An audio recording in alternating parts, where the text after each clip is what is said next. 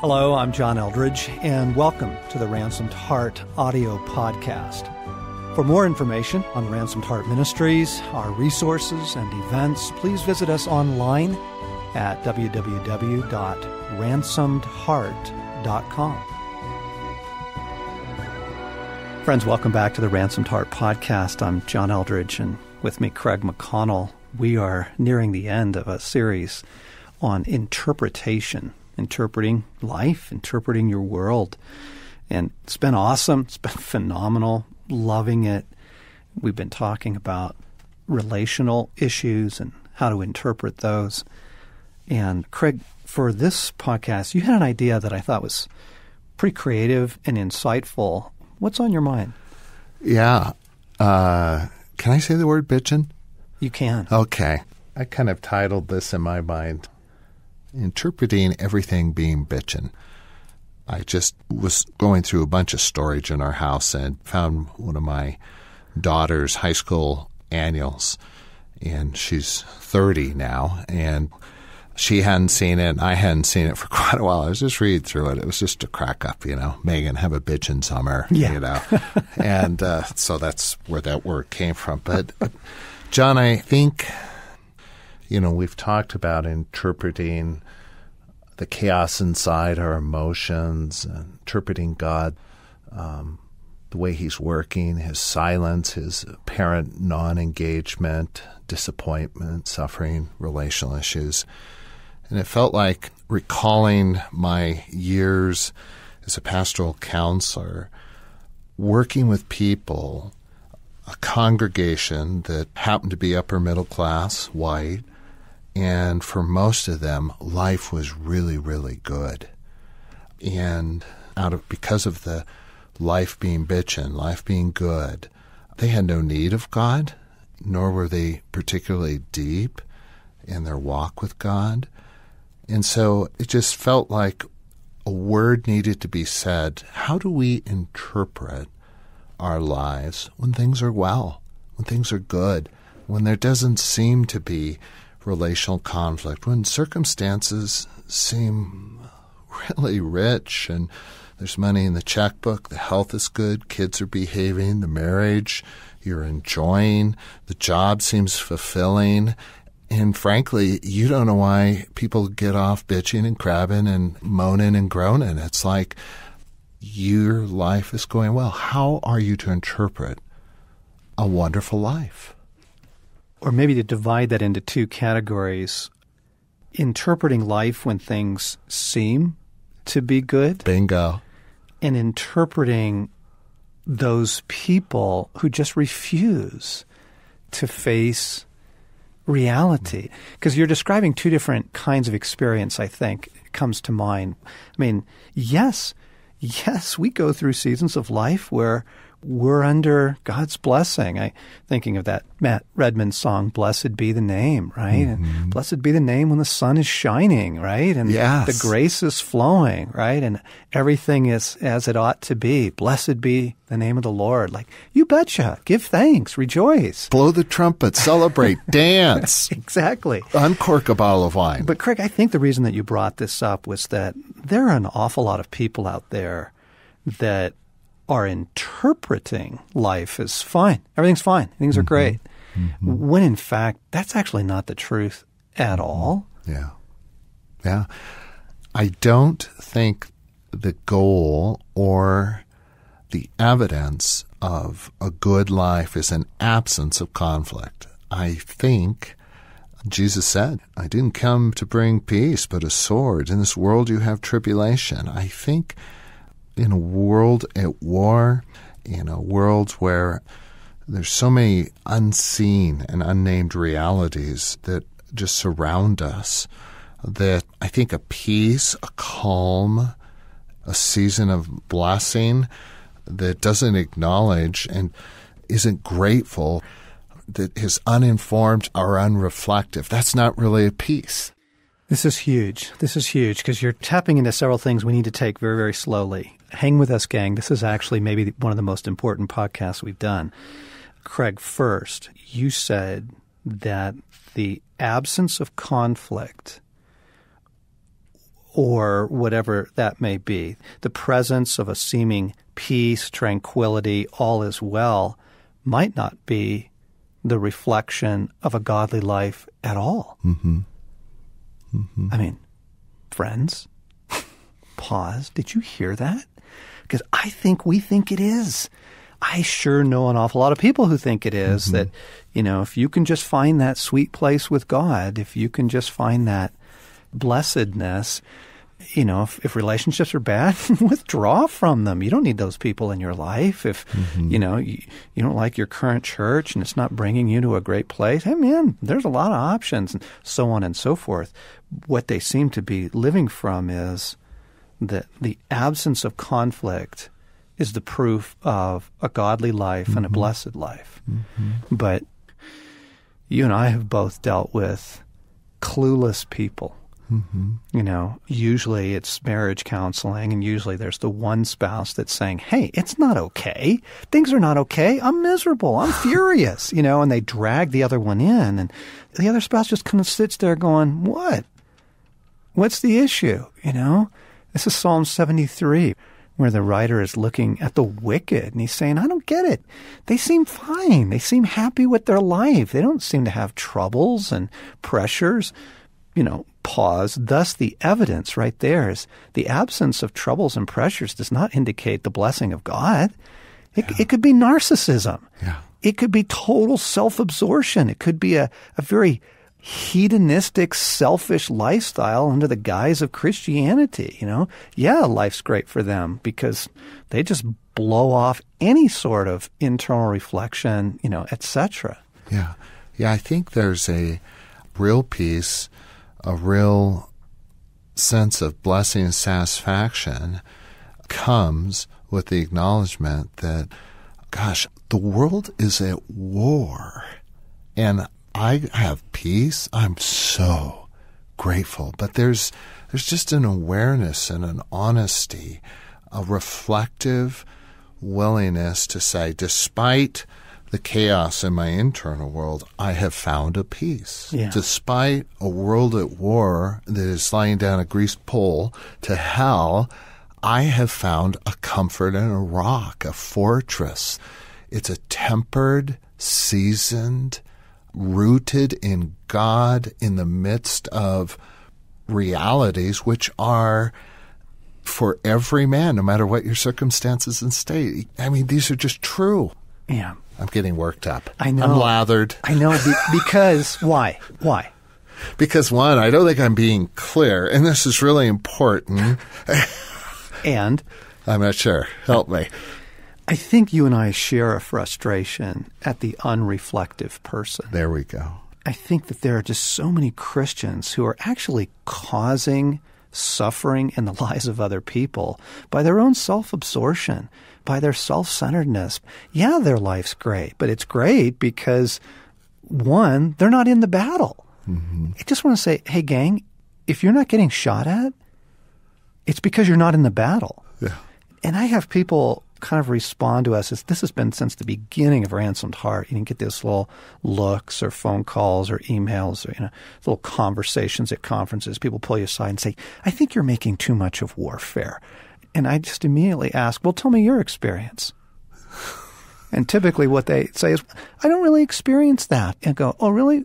Well, tell me about your involvement in advancing the kingdom. Silence. I mean, yeah, crickets. It's like, sure, you can live a life of, quote, peace. Just get out of the battle, right? Be a narcissist. Withdraw. Be a hermit. Get out of a relationship. Just insulate your world and call it Christian because you're having peace. The fact is that there's nothing godly about it. You're not in the war. Yeah. And so, heads up, part of what we're trying to say is interpreting good times. Be very careful that you don't establish this kind of this unspoken idea that, to be a godly Christian, to be living a blessed life is to have no conflict. That's just not biblical.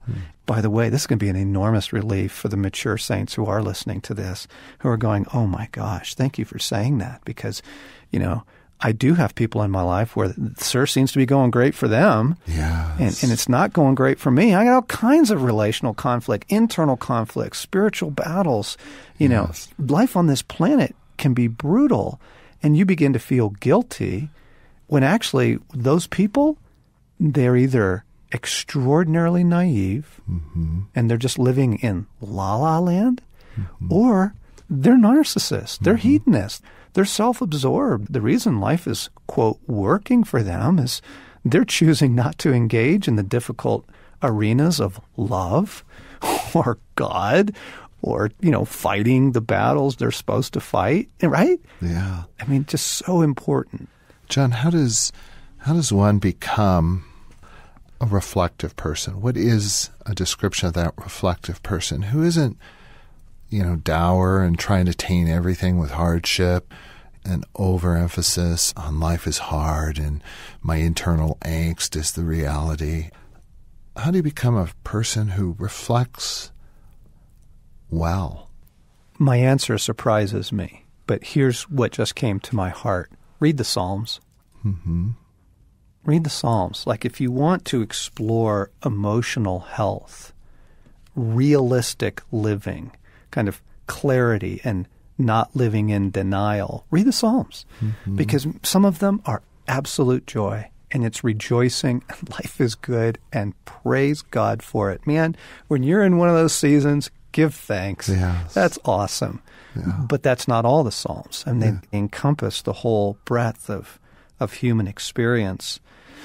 The other thing that occurs to me, Paul says something very interesting in one of his letters. He says, I judge myself so that the Lord doesn't have to judge me. I discipline myself so that God doesn't have to discipline me.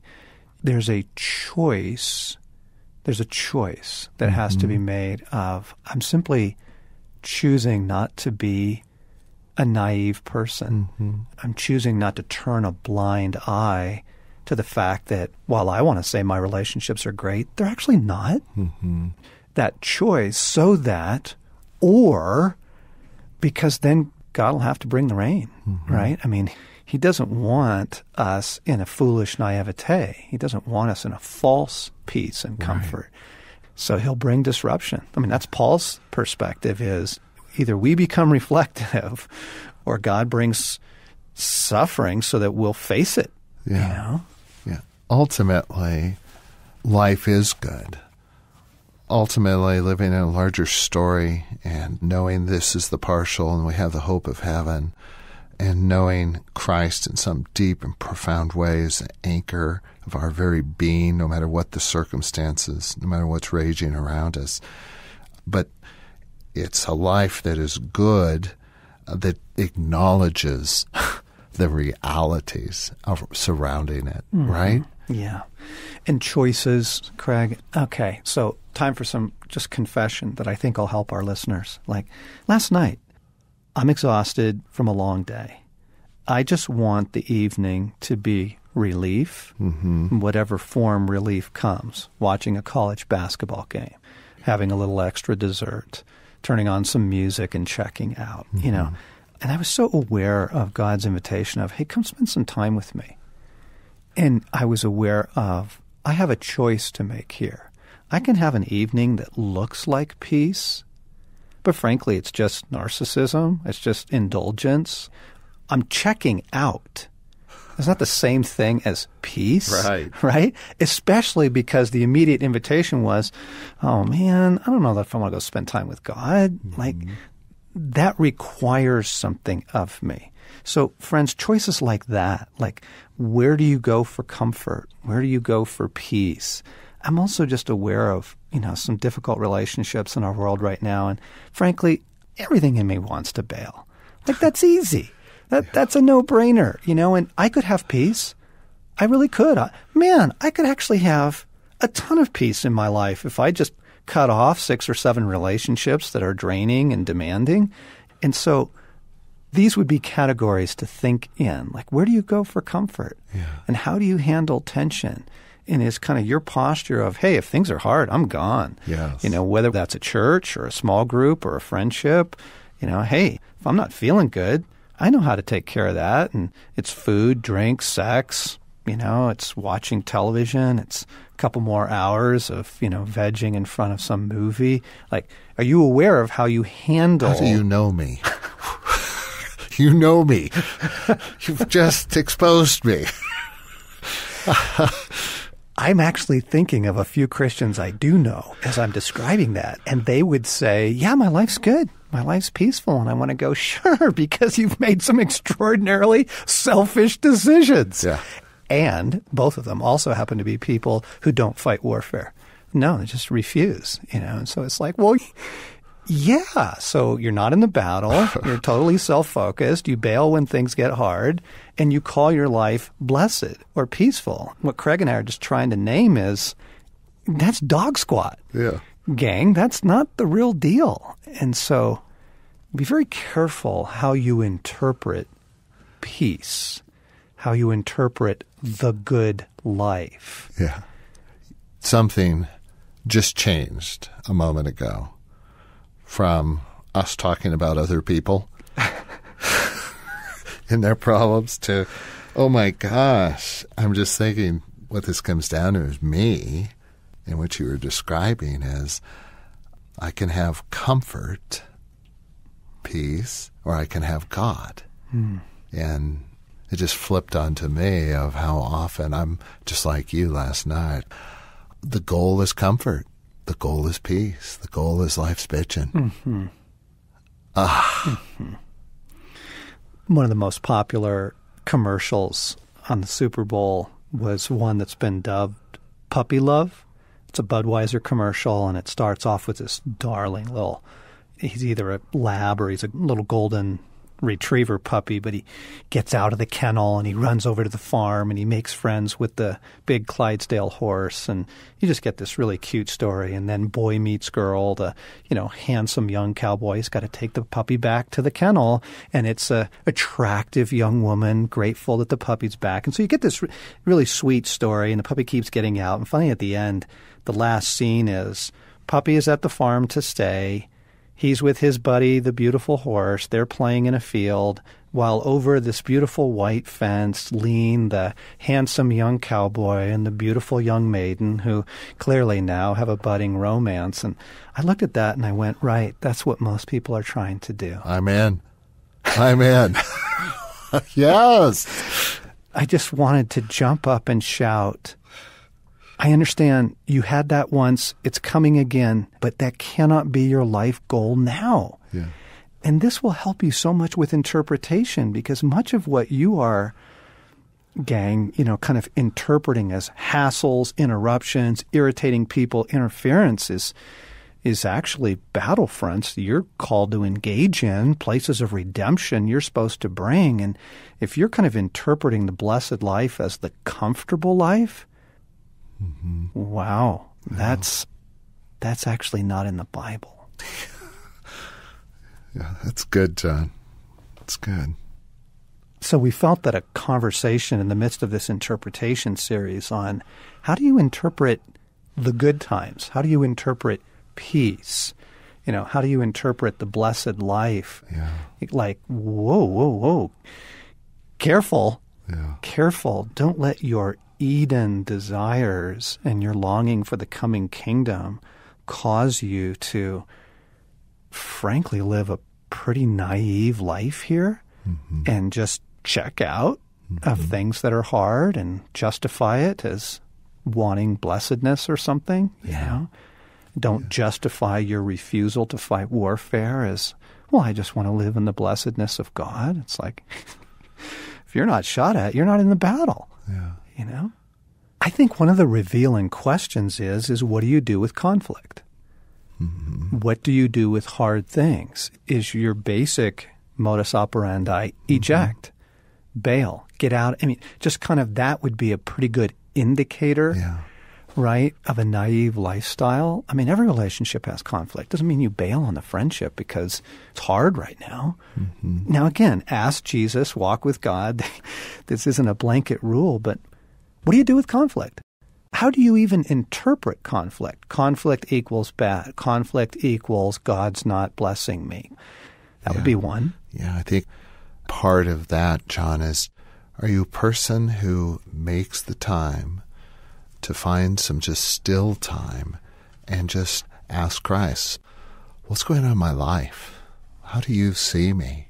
What's going on beneath the surface, Lord? Mm-hmm.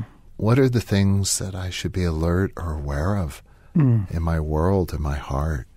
Are you a reflective person? Mm-hmm. And if you're not, that's actually not maturity. Mm-hmm. That's something else, either narcissism or naivete, right? Yeah. Do you hide behind busyness? Mm-hmm. You know? I think another revealing question in this is, where do you go for comfort? Mm-hmm. And how much does any of that have to do with God? Yeah, another thought there, John, is, what do you ascribe your success, the peace, the comfort, all the blessings you do have to? Is it God, or is it simply the fruits of your hard work, discipline, and character? I've found a way to make life work is usually what's under that. Mm-hmm. Friends, this is an important one, and we understand that actually most of you who would naturally tune into a Ransomed Heart podcast are probably a pretty reflective person. But this may have struck some chords in your life. You also may be thinking of people that, man, this just describes to a T. Mm-hmm. Maybe burn a copy for them, give them the CD or just refer them to this podcast and say, we think there's something in this for you. Who knows? God might use it in their life. You've been listening to the Ransomed Heart podcast with John Eldredge and Craig McConnell.